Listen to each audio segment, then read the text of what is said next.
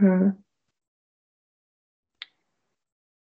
О, солнце, привет! Привет, Так, привет. я очень рада знакомству с тобой, и тем более, что нахожу какое-то сходство вообще внешнее. Есть такое, да. Скажи, пожалуйста, ты откуда нам вещаешь? Сейчас я нахожусь в Московской области, в изолированном боксе инфекционной больницы поселка Запрудня. Да ладно. Да. И как тебя туда занесло? Расскажи, пожалуйста. После моего магического какого-то невероятного приключения в ЮАР оказалась я волею судеб на вывозном, так называемом вывозном рейсе. Встретили меня тепло на родине и сразу под белоручники в автобус полицейские с мигалками увезли в Подожди, обсервацию. подожди, подожди, подожди. Это происходило так быстро, как ты рассказываешь, или это как-то все-таки происходило помедленнее? Давай начнем сначала, Юль. Скажи, Ага. пожалуйста, что ты делала в ЮАР? У меня есть цель, Ян. Я хочу до 45 лет посетить 45 стран. Вот. 45 лет у меня будет в мае, мне осталось 5 стран. Вот. И находясь в Узбекистане в конце октября, мне поступило предложение: Юль, не желаешь ли съездить посмотреть на пингвинов в ЮАР? Я думаю, блин, классная тема, тем более Подожди, пингвины — моя давняя в мечта. ЮАР есть пингвины? Да, да, Так там в же жарко. Африке. В Африке они живут там на самом краешке континента, колонии пингвинов в районе города Кейптаун на Болдерс-Бич. В общем, их там очень много. Вот. А поскольку увидеть пингвинов — моя давняя мечта, вообще ей уже лет 10, наверное, но я мечтаю именно в Антарктиду поехать на большом лайнере, там, среди айсбергов, естественно, среди обитания увидеть. Но, думаю, тут немножечко прикоснуться можно к своей мечте.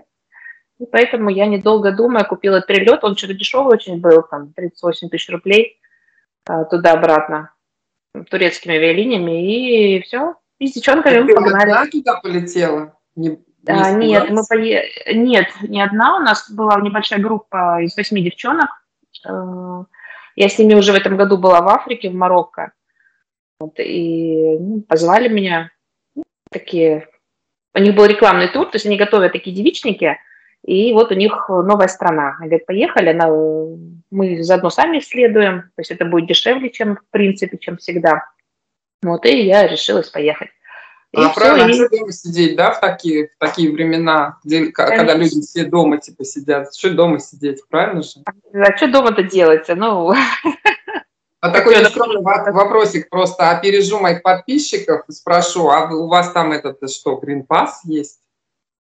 Гринпасс — это что такое?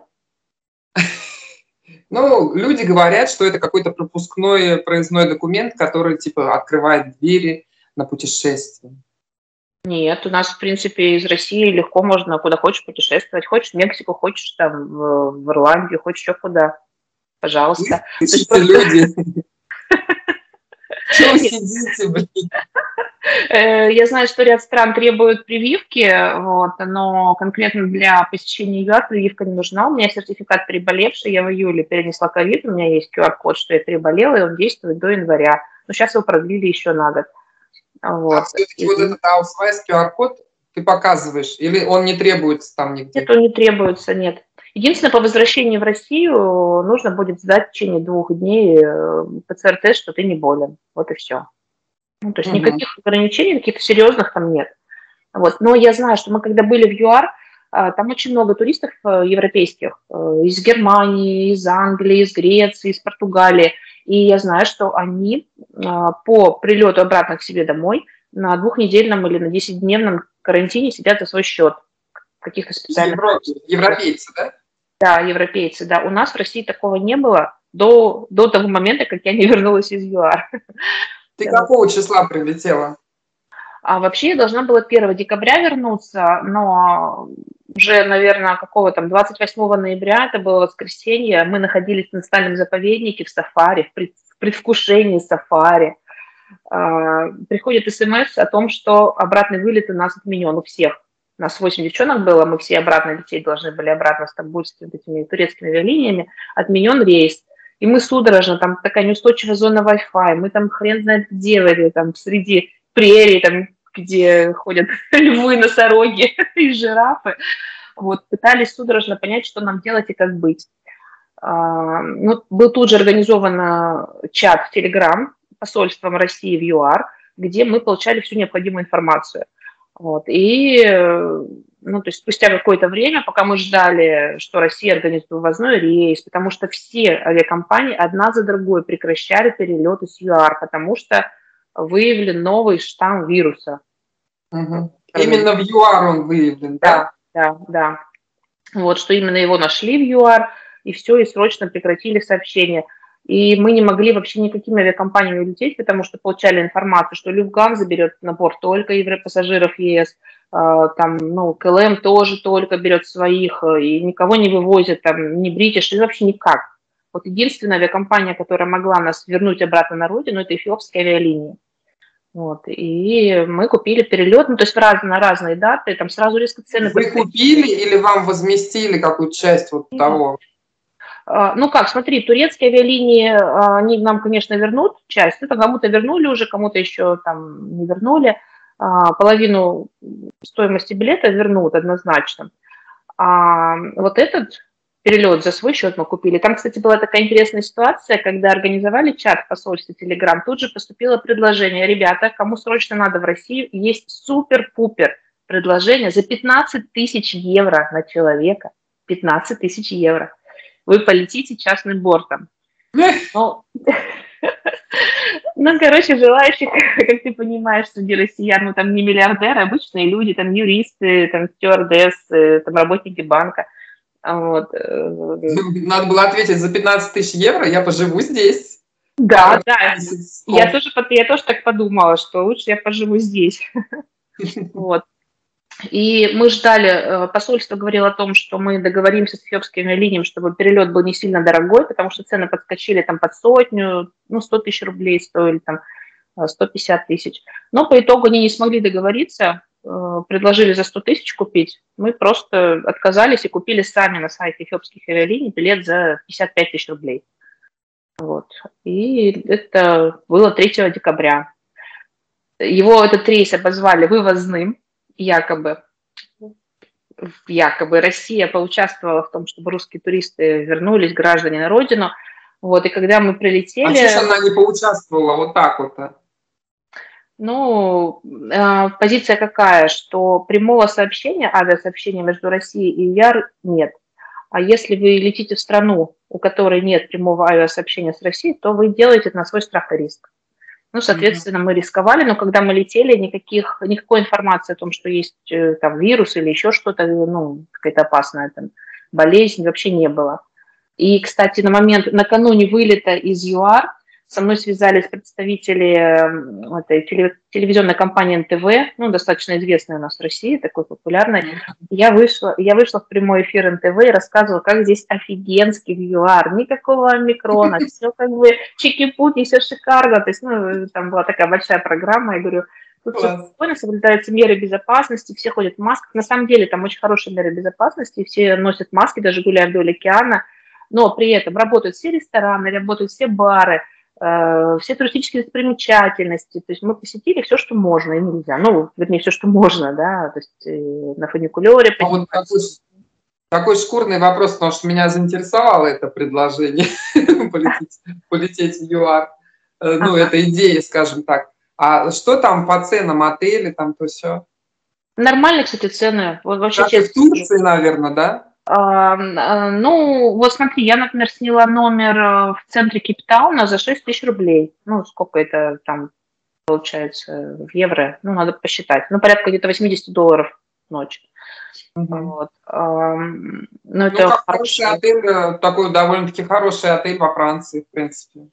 Да, и вообще мы останавливались исключительно в самых лучших отелях. И для меня Африка открылась просто с такой невероятной стороны. Что Африка — это не где там голодные, знаешь, такие умирающие дети бегают там, да, и в поисках еды, а мы видели, ну, европейскую часть. Вообще ЮАР — это самая богатая страна Африки. Там очень много европейцев живет, и великолепная кухня, прекрасные рестораны, обслуживание, супер, еда вполне в доступные цены, вот реально доступные очень, там креветки, морепродукты, устрицы, все очень вкусно и ну, гораздо дешевле, чем в Европе. Я недавно была в Хорватии, ну, в яхтенном туре, ну, такой там ценник бодренький на все, я так скажу. То есть тут... Ну, сколько стоит отобедать, вот, в ЮАР, отобедать? Ну, отобедать, ну, наши деньги 1000 рублей примерно где-то стоят с вином. Вот, ну, то есть это вообще недорого, ну, вообще доступно. Да. Ну, то есть как я, в То есть принципе... это кухня, это не фастфуд тебе там, не пицца? Нет, хороший ресторан, нет, хороший ресторан. Вино прекрасное, стоит недорого. Там очень много всяких разных акционных предложений. Там берешь 2 бокала вина по цене там одного или... Ну, то есть что-то такое, там пиво вкусное. Ну, для меня это вообще недорогая страна оказалась. Ну, в плане еды, хорошего уровня тут вообще. Вот. Так взяли в одночасье, всех туристов выгнали. Я думаю, что, наверное, ЮАР что-то там поссорился вот с этим, с главным да, ты знаешь, вот этой вот. Поэтому они решили козью морду сделать. Да. Я такую версию услышала, когда уже здесь оказалось, что ну, в ЮАР все спокойно. Люди особо там не страдают и не спешат вакцинироваться. Им сказали, купите Pfizer. Они говорят, нам не надо, у нас все окей. И им так бац, в пятницу у них все окей, а в воскресенье у них уже нет никаких авиаперелетов. Понятно, все ясно. Не угодили. Угу. Да, ну и на самом деле у них очень низкий уровень вакцинирования, очень низкий, там что-то 6 или 8% всего населения Африки вакцинировано. Я думаю, это явилось причиной закрытия страны. Угу. Понятно. То есть закрыть и пропыкать. Угу. Да, Ян, но я так скажу, что мы были, то есть ты знаешь, что в любой стране всегда есть там богатые и бедные, да, части города. Это как также Индия, там, ну, любая страна возьми, да, трущобы и все. То есть я видела только лучшую часть ЮАР. Да, я понимаю. То есть конечно, я видела вот эти там трущобы, в которых живут бедные люди, я видела эти шалаши там из пакетов, из непонятно чего, но я видела это из окна автомобиля, проезжая мимо. То есть это как бы население. Из окна Rolls-Royce. Там у нас был микроавтобус, но вот. Поэтому я не могу говорить за всю Африку, да. Возможно, что-то есть вот в этой части Африки, где люди бедно живут. Конечно. То есть там, где я была, там те люди, с которыми я общалась, они говорили все, что у нас все спокойно вообще. Заходишь в любой ресторан, тебе тут же пшикают на руки санитайзер, дают бланк, ты записываешь что фамилию, имя, телефон, где ты остановился и с каким количеством гостей ты пришел. То есть они все отслеживают, и ну, то есть вот в этом плане. Поэтому... Ну, то есть они со своей стороны решили бороться с бананофикусом по-своему, а им решили навязать другие методы борьбы, да? Они от этого отказались, и поэтому вот так вот случилось с ними. Она большая, эта страна ЮАР? Вот эта? Ну, слушай, я не знаю даже, большая, наверное. Но вот мы были в небольшом регионе, где вот мы с Доброй Надеждой, то есть этот город Кейптаун, он знаменит чем? Что там большая, красивая столовая гора, она самая древняя в мире. Африка же вообще считается колыбелью цивилизации, считается, что там зародилось человечество. Вот. И в центре города вот эта вот гора, то есть у нее не такая вершина, как у всех гор, она вот вообще полностью плоская. Она считается чудом света. На нее вот мы ездили на фуникулере, вот, гуляли по ее вершине. Виды потрясающие. Мы брали вертолет, катались на вертолете вот над городом, вокруг, там смотрели все это. Инстаграмчик дашь свой? Да, конечно, там посмотришь очень много красивого всего. И там очень много резиденций известных личностей, знаменитостей, голливудских звезд, там дворец английского принца, там не помню какого из них. Вот. Там любят очень отдыхать европейцы, очень, там красиво. Недалеко от Кейптауна, это столица, одна из столиц, в ЮАР 3 столицы, законодательная, судебная и еще какая-то, не помню. А вот. Кейптаун это какая? Законодательная или судебная? Это законодательная, по-моему. Я могу наврать, но, в общем, какая-то из. Там, Притория и еще что-то. Вот. И есть город Херманус. Херманус – это мировая столица китов. Туда приходят киты, и они там устраивают, то есть они прямо настолько ничего себе. Близко к берегу подходят, и они даже в бухту заплывали, в бухту, где вот просто люди гуляют по городу, и вот они там прямо с детишками, все. Я планировала погрузиться в клетку с акулами, там даже есть такой аттракцион, когда ты погружаешься. Вот дают русские женщины, посмотрите-ка, это вообще что? Класс.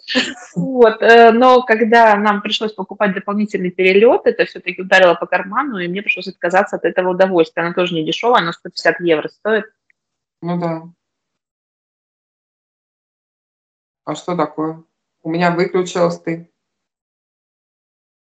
Алло. Алло, мне кто-то позвонил, и мне пропала связь. Все, появилась. Вот. Слушай, ну вот сейчас мы перенесемся в Подмосковье, вот так, да? Ты сейчас сидишь в белых палатах, то есть тебя под белые рученьки, как я поняла, в аэропорту. Да. Куда-то увели тоже, да? Да, мы когда прилетели, у нас был долгий такой перелет, мы вылетели в 3 часа дня, прилетели в 8 утра, ну то есть 17 часов у нас с остановкой в Эфиопии, в Аддис-Абебе с пересадкой. И когда мы прилетели, нас на пограничном контроле забрали люди в белых халатах, вот в этих вот, ну, маскировочных. Как забрали? Расскажи мне, я просто хочу вот этот момент понять, как они вас забирали. Ну как, это все было очень культурно и вежливо, не то, что там нас как бы взяли, арестовали, да, а увидели штампик в паспорте, что вы откуда, из ЮАР, вот сюда проходите. Вот, и нас подвели к стойке, ну там все спокойно, говорит, пожалуйста, заполните анкету. Анкета согласен на добровольную обсервацию. Я говорю, я ничего заполнять не буду, я здорова, я не согласна. Ну, естественно, нас не стали выпускать. Сдавайте тест. Мы сдали экспресс-тест. Банан-фикус. Да, на банана-фикус. И у нас, ну, в общем, говорит, все, выходите. Мы выходим, причем выходите не все там с вещами, там, да, с багажом, по 10 человек выстраивают. Выходите. Мы вышли в зону вылета, а там огорожен коридор такой ленточкой, как вы знаешь, места преступления. Зона прилета, наверное. Зона прилета. Да, зона прилета, да. Вышли. Огорожена, стоит куча СМИ с микрофонами, а я первая такая выкатываюсь с тележкой, и все ко мне, как, что там? В общем, я давай тут эмоционировать и рассказывать, что меня заставляют ехать куда-то в какой-то обсерватор, а я против, я не хочу. В общем, и я, еще там двое моих тоже из Ярославской области женщин, мы отказываемся куда-либо ехать. А вдоль всей этой линии стоят полицейские. Через каждый метр стоят полицейские, вот эта вся линия аккуратненько ведет к выходу. А из выхода сразу же в автобусы, там стоят 3 автобуса, нас ожидалось, прилетело 92 россиянина, и под нас вызвали 3 автобуса для того, чтобы всех направить в обсерватор. И при этом ничего не говорили, куда, зачем и почему. Никаких документов не показали. Я говорю, покажите мне, на основании чего вы меня забираете, расскажите. Да, вообще, да. Не волнуйтесь, у вас там будет хорошо. Ну, сами поймите, слово «обсерватор» звучит, не самым привлекательным, да, образом. А у меня муж ревнивый. Куда вы, что? Да, там, допустим. Да. Вообще просто непонятно. Не волнуйтесь, все будет хорошо. Так говорю, покажи, чего.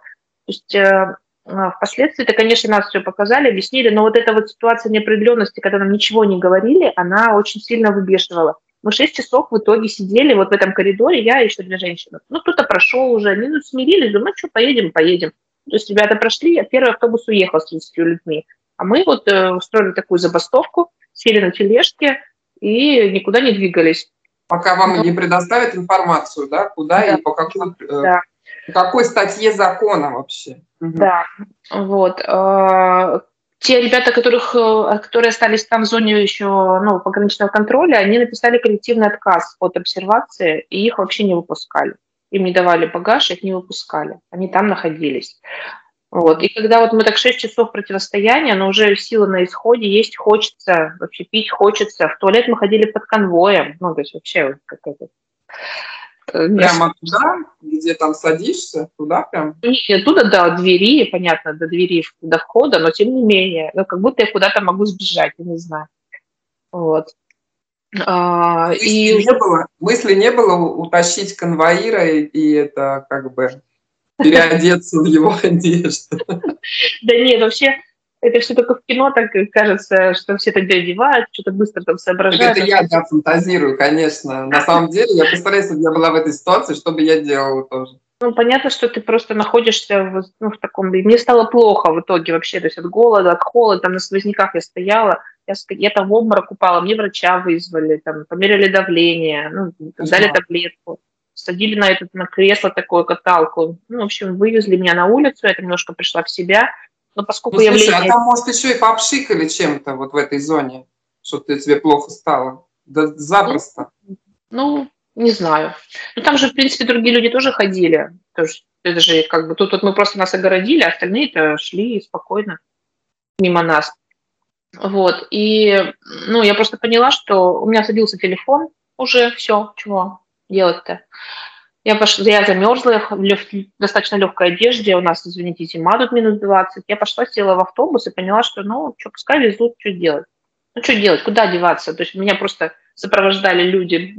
Ну, не драться же мне с полицейскими, в конце концов. Я юрист, я понимаю там, ну, как бы, свои права, но я ничего не могла здесь сделать. Ничего. Вот. И я села в За это автобус. время, что вы там были, вот эти 6 часов, вы пытались кому-то позвонить? Ну, вот ты говоришь, ты юрист, у тебя наверняка коллеги, какие-то адвокаты, знакомые там или еще, проконсультироваться. Не пытались? Так а что толку? Вот, ну, звони в полицию. Полиция пришла. То есть та же самая полиция транспортная, но она здесь охраняла. То есть, ну, как бы они друг на друга-то ничего не будут делать. У нас есть распоряжение, все, просто потребнадзора. Ну, ничего нельзя доказать было, ничего и никаких прав. Ну, то есть все пытались, но ни у кого не удалось. В итоге все, кто прилетел, они все сели в автобус, и нас всех 1,5 часа везли на автобусе до обсерватора. Обсерватором оказался санаторий Московской области под Сергиев Посадом. Неплохой санаторий, где в соседнем корпусе проходила конвенция международная или всероссийская по скандинавской ходьбе. Ну, то есть мы тут такие... То есть вы приехали со страшным диагнозом. Страшным, да. Типа опасно зараженные, да, люди такие потенциально, да. И тут за нашими окнами ходят бодренько люди скандинавской ходьбы с палками. Ну, мы поржали, конечно. Ну, ладно. Нас привезли, заселили в номера по 2 человека, взяли у всех ПЦР-тесты, снабдили горячей едой, водой. Очень вежливо, культурно, все прямо было на высоте. То есть все принесли. Директор санатория прям сам чемодан мне затащил на 2-й этаж. То есть все в лучшем виде было. Вот. И меня ночью уже, там, когда все это начался отходняк, у меня всю ночь был очень сильный жар. Я думаю, у меня была температура под 40 или даже выше. Ну, я горела вообще реально. Вот. То есть вот эти вот ковырялки вам сделали, и потом у тебя была температура высокая. Да. Ковырялки, вот, конечно, были положительные. Да? Ну да. Да, потом, как потом уже. Но смотри, но я про то, что у меня положительный тест, узнала через 4 дня только. То есть я утром проснулась, у меня температура 37,6. Приехала скорая помощь и меня забрала. Ну, из этого обсерватора. Меня еще 2 человек, у кого были симптомы ОРВИ, там горло першило, там или что-то, тоже повышенная температура. И нас увезли уже сюда, вот где я нахожусь. Это инфекционная больница, вообще другой район. 1,5 часа мы ехали в скорой помощи. Вот. И здесь каждому из нас предоставили изолированный бокс. Ну, то есть не комната на 2 человека, а здесь комната большая, палата на 3 человек, я здесь нахожусь одна. С отдельным выходом. То есть, ну, здесь тоже все очень культурно, цивильно, хорошо кормят, врачи, под наблюдением врачей. Вот. И, ну, у меня еще есть соматическое заболевание серьезное, я получаю препараты, и мне нужно было как раз к врачу попасть в Ярославле. Ну, объяснила ситуацию, и мне здесь предоставили эти препараты. Ну, то есть в том плане, что здесь соблюдают все интересы, ну, меня как человека, все, что мне нужно. То есть тут был чай, вода, там, фрукты, ну, то есть все лежало в кулер, ну, то есть все нормально, печенье там. Ну, то есть за вами очень хорошо ухаживают, но в то же время очень хорошо наблюдают. Сколько раз в день вот медики заходят и спрашивают, как ты себя чувствуешь, Юля? Ну, 3 раза в день минимум заходят. То есть с утра каждый день берут ПЦР-тест в 5:30. Каждый день? Каждый день берут, да. Измеряют ситуацию. Откуда? Какой делают? Ковырялки там? Ковырялки в носу и во рту, да, каждый день. Глубоко? Да нет, ну, не знаю, как обычно, в принципе. Как всегда, да, трудно на самом. Вот, взяли у меня ЭКГ, сняли показания, кровь, мочу, ну, то есть все 2 раза уже брали. И вот у меня спустя через 4 дня мне стали приходить результаты о том, что у меня положительный результат. Положительный. И хотя я чувствовала себя хорошо, у меня никаких особых симптомов не было вообще. Ну, то есть я покашливала немного. Вот. На какой-то день, там, на третий, что ли, дисциплинирование мне поплохело. Ну, чисто вот такое состояние было какое-то непонятное вообще. То есть температура у меня ни разу не поднималась. Вот. Я, пожалуйста... У тебя поднималась температура, жар прям был. Она у меня там поднялась, и больше, вот, когда меня сюда привезли, у меня ее больше не было. Сюда, когда привезли, не поднималась? Да, больше вообще ни разу не поднималась. Вот. И я пожаловалась врачу, что что-то мне как-то нехорошо. Она говорит, ну что, полечимся? Я говорю, ну, если надо, то полечимся. И мне назначили капельницы и уколы в живот кроверазжижающие. Вот. И противовирусные там, таблетки какие-то давали. Все. Ну, полоскала горло ретоканом и фургексидином. И, в принципе, уже через день я бодрячком. У меня вообще никаких симптомов, ничего нет. У меня пропала заложенность носа, она у меня была очень долго. Нюх мне не теряла, хотя, когда я болела в июле, у меня пропадали вот обоняние, вкусовые вот эти все. То есть у меня совершенно другие симптомы, вообще другие. Я вообще по-другому болела. Вот. И сейчас у меня уже 2 отрицательных теста, уже 2 отрицательных пришло. Ну, уже один, если был один, а потом такой сначала плюс, потом минус, тебе же дадут этот самый опять аусвайс на 6 месяцев? Ну, да, дадут. Конечно, да. Угу. Ну, хоть это там. Еще продлят. Да. Слушай, знаешь, я перед отъездом еще думаю, елки-палки, у меня заканчивается QR-код, прививку делать не хочу, думаю, что бы делать, надо как-то заболеть. Ну, с одной стороны смешно, с другой стороны, как бы что не занесли похуже там еще. Ну, вот ты знаешь, у нас же тут, мы же первые, которые прилетели, кого приняли. После нас еще были другие уже прилеты, там 9 числа прилетели, их уже в других обсерваторах размещают. Вот, и мы, как самые первые, к нам отношение особое. Ну, вот я лично так считаю. У нас свой чат есть, телеграм обсерваторов, мы там обсуждаем все вопросы, поддерживаем друг друга. Там ребята наладили доставку себе там, всяких разных вкусняшек, там и не только вкусняшек. Вот. И, ну, качают права. Вам встречают где-то гулять вместе? Нет? Встречаться вместе? Нет, вообще, выходить запрещено вообще, только в комнатах находиться. И сколько, какой срок? На какой 14 срок? дней. 14 дней. Да. Вот, и они назвали этот рейс не вывозным, не коммерческим, а научно-исследовательским. А да ты что? Да, потому что гораздо дешевле взять и привезти сюда носителей вируса, чем отправлять бригаду там, да, вирусологов куда-то и там где-то этот вирус выявлять. Да, а мы с одной стороны. А с другой стороны, носительница ли ты, допустим, или кто-то там другой, этого именно? Ты уже получила результат именно? Нет, мне не говорят. Сначала говорят плюс или минус, а потом уже говорят какой, да? Да, ну, поскольку новый штамм, сказали, еще непонятно, как выявлять, вот мои тесты уехали в Новосибирск, в научно-исследовательскую лабораторию, и там ждем результата. Ну, как бы уж, я думаю, я, наверное, последнее узнаю. Новосибирск. Ага, они там отложили их в другую сторону, еще не получили разнарядки, как именно его там шифровать там, в медицинских кругах, допустим. Поставили на полочку. Ай-яй-яй, прям они в Новосибирск уехали, ага. Ну, в общем, поэтому я не знаю, как бы, что тут сказать, пока результатов нет, но в любом случае, какие есть, результаты такие есть. То есть у меня 2. Так, опять кто-то звонит, Юлии. Прервалась. Да. Опять кто-то звонил, да, тебе? Ага, да. Вот. То есть держать, по идее, я так думаю, что до 3 отрицательных тестов. То есть вот у меня 2 отрицательных уже есть. Сегодня меня взяли, если у меня сегодня опять отрицательные, то, по идее, завтра меня должны отпустить домой. Ну, в моем понимании. Но я не знаю. Я хотела спросить, сколько тебе осталось-то отбывать срок там? Вот. А осталось мне до пятницы. Ну, то есть еще 14 дней, это у меня будет в пятницу 18 числа.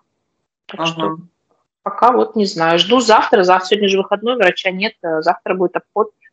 Вот, к нам тут приходили из разных инстанций, опрашивали, где мы были, там, в ЮАР, что посещали. какое самочувствие было, с кем общались, там, ну, вообще все записывать, все симптомы. Я вспоминала что-то, что, да, действительно болела голова, но, блин, у кого может не болеть голова? Да, особенно, когда ты перелеты такие совершаешь, да? Да. Довольно-таки долгий перелет. Слушай, ну, это вообще... Какие именно организации приходили? Ты не помнишь? Роспотребнадзор приходил 2 раза. Ну, вот они, да. Потом еще какие-то были... Ну, их не поймешь, они все одинаковые. Все в этих защитных костюмах, они не представляются, приходят, записывают. Слушай, зря ты их не фотографировал. Нет, они у меня есть фотографии, значит, толк. Да? Ну, выложи на телеграм там на мой, одну хотя бы. Хорошо. Там-то они точно не видят. Ага, эти скидки. Не, ну ты молодец, не теряешь чувство юмора и присутствие духа. А самое это прикольное, Ян, то, что я решила воспользоваться этой ситуацией. Думаю, я же активно рассказываю про все. Ты не представляешь, сколько мне народу написало в Инстаграм от средств массовой информации. Я дала интервью РЕН-ТВ, Первому, у Малахова выступила, Россия. У Малахова, я видел, я же вчера смотрела эту передачу, думаю, это, наверное, Юля, которая мне написала. Точно? Прикол. Да. Ну, это, конечно, вообще, вот эта передача, вчерашняя Малахова, я просто негодовала, когда я все это слушала. И сам Малахов настолько он пошел не в ту сторону, похоже. Ну вот, на радиостанциях, там, «Серебряный дождь», «Эхо Москвы», там, «Летучка» какая-то еще, то есть всякие «Комсомолка», ИФ, там, вообще, у меня теперь есть контакты всех продюсеров и всех журналистов, ведущих изданий. Ну вот, и я заявила о том, что я решила, так, нормально, напишу-ка я книгу, я же книги пишу. Я решила написать книгу «Звезда омикрона» и начала ее здесь писать. Про вот эту всю ситуацию. И, ну, я думаю, что я напишу сейчас, ну, где-то за декабрь-январь, и в январе уже смогу. Экземплярчик тоже.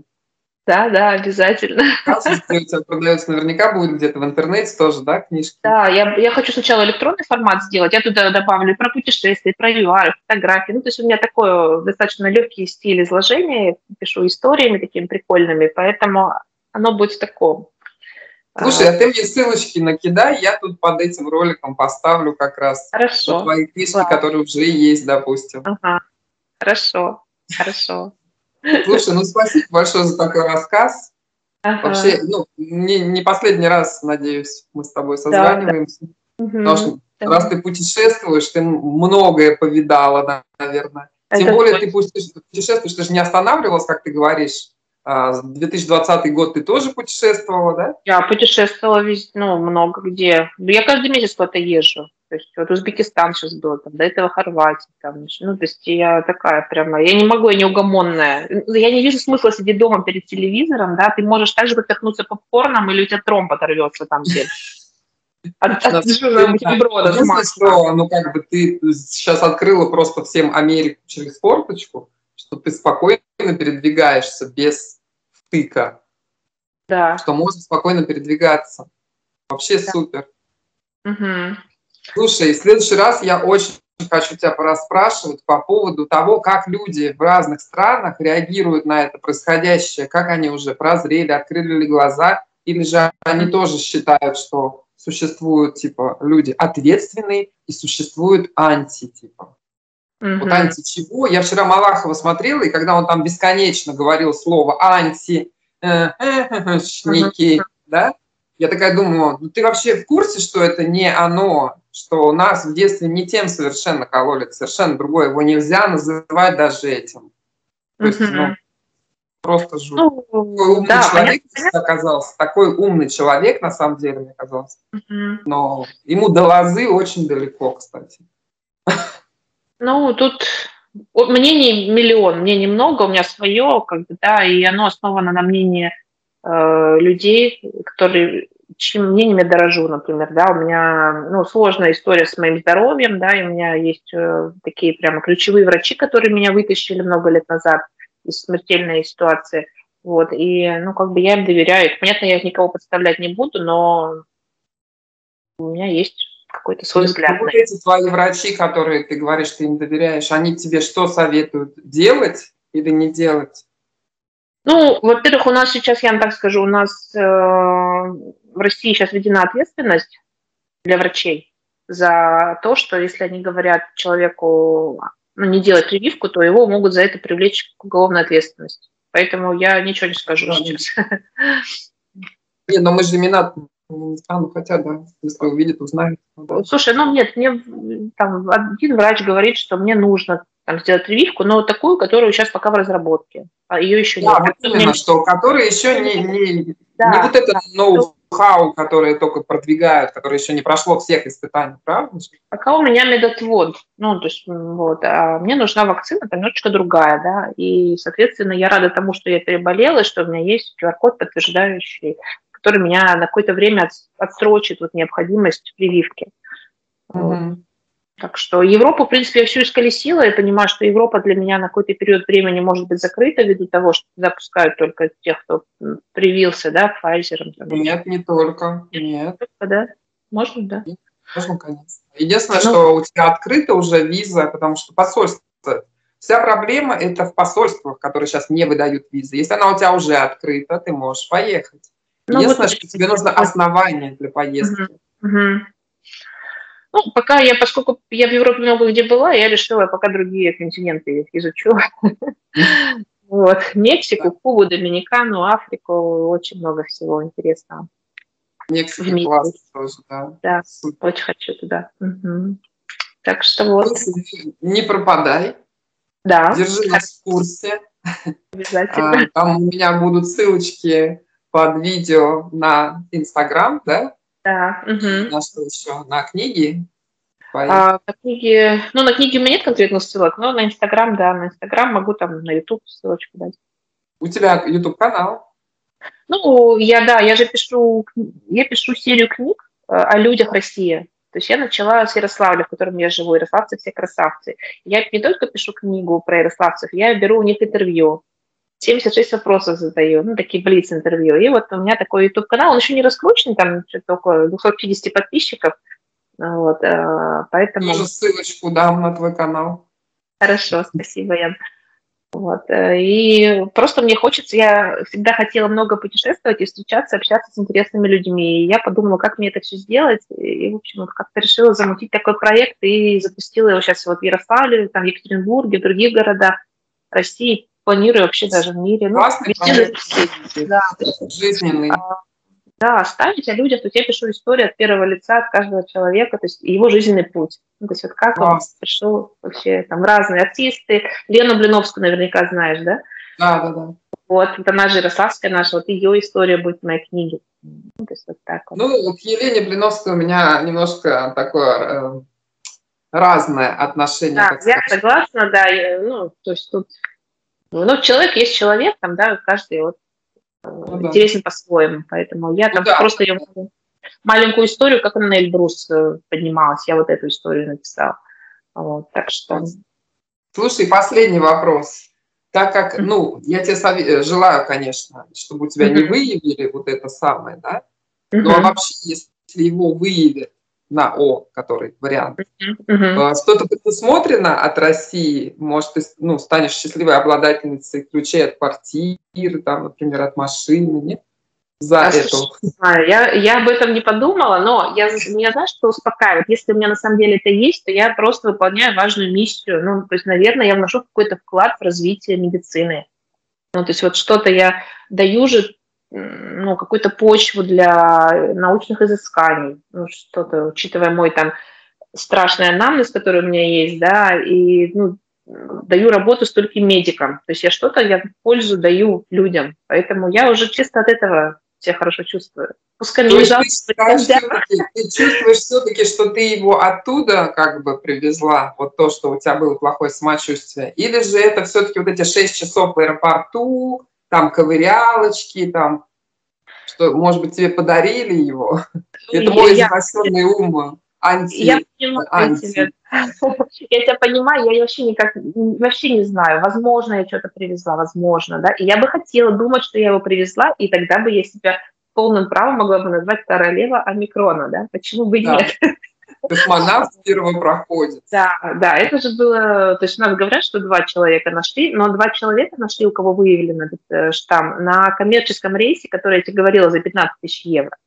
Потом стали говорить, что вроде как еще из нашего рейса тоже у То кого-то есть такие двоих. люди заплатили вот этот коммерческий рейс 15 тысяч евро, чтобы быть первыми вот этими двумя привезти. Офигеть просто. Так Люди что... все за это и платят бешеные деньги. С тебя хоть не возьмут за эти вот 2 недели-то? Нет, конечно, нет. Это все за счет. Мне сказали, Юля, вообще радуйтесь, но не только мне сказали, а вообще в целом мы прекрасно знаем о том, что в Европе люди, ну, на этой обсервации сидят за свой счет, они оплачивают отели, там, да, вот я знаю, что в Англии они за свой счет сидят, в Греции за свой счет сидят.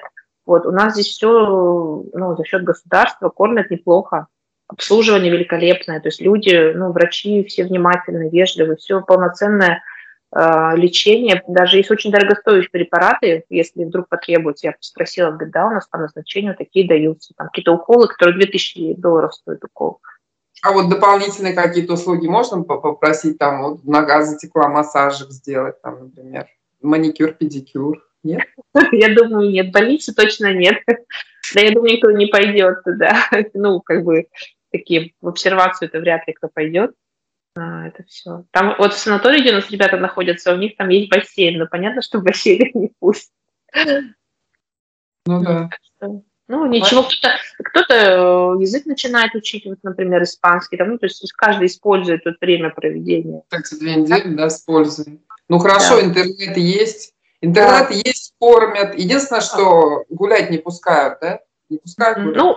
Ну, меня пускают, потому что у меня отдельный выход, и я могу выходить гулять, там что-то никого нет. Так что я в привилегированном положении. Природа какая-то есть хоть чуть-чуть? Да, тут лес, елки, очень красиво. Супер. Ну, это вообще тогда курорт. Просто курорт. Повезло. Да, так что мне хорошо. То есть я, в принципе, знаешь, 2 недели у меня экономия. То есть я потратилась на перелет, но я 2 недели не трачу на питание и на походы в Ты можешь ресторан. даже и поработать оттуда, да, тоже? Я провожу консультацию. Вот у меня тут была консультация юридическая там по разводу. Вот, онлайн. Так что... То есть ты даешь консультации по разводам также? Товарищ, пожалуйста. Вот, да, так что книги пишу. Ну, то есть, да, у меня основное это юридическое, и книги я пишу на заказ, так что это все такое. И последнее, самое последнее, значит, потому что у меня крутится эта мысль, нужно успеть. Как бы. Вот, значит, Роспотреб приходил несколько раз, да?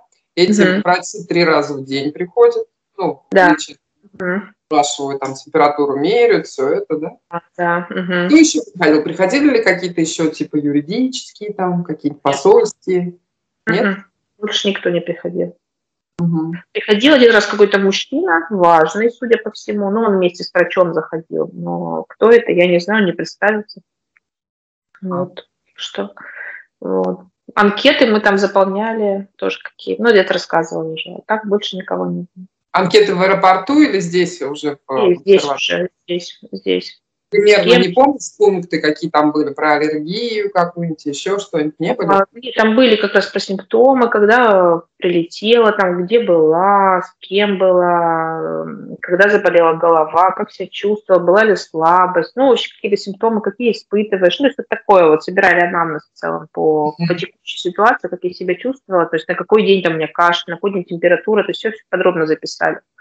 Эти анкеты были перед тестами или после тестов? Нет, это вот сегодня было, у меня сегодня приходило. Это приходил руководитель Центра научно-клинических каких-то испытаний. То есть сначала неделю идут тесты ежедневно, да? А потом приносят вот эти анкеты на заполнение. И там в этих анкетах написано, как вы в данный момент тоже себя чувствуете. Да.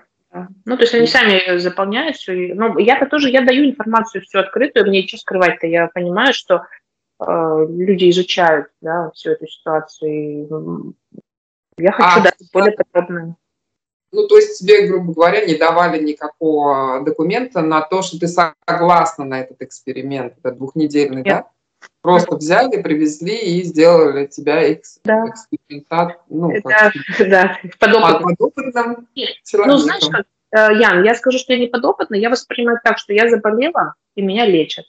Я нахожусь под наблюдением врачей, меня лечат. Вот давай смотрим назад. Когда ты прилетела, ты не болела. Так? Ну, да. А вот когда тебя уже отвезли, ой, у меня тут тоже что-то выкручилось куда-то, сейчас, секунду. Где я? Оп. Опять мне кто-то позвонил тут, я извиняюсь.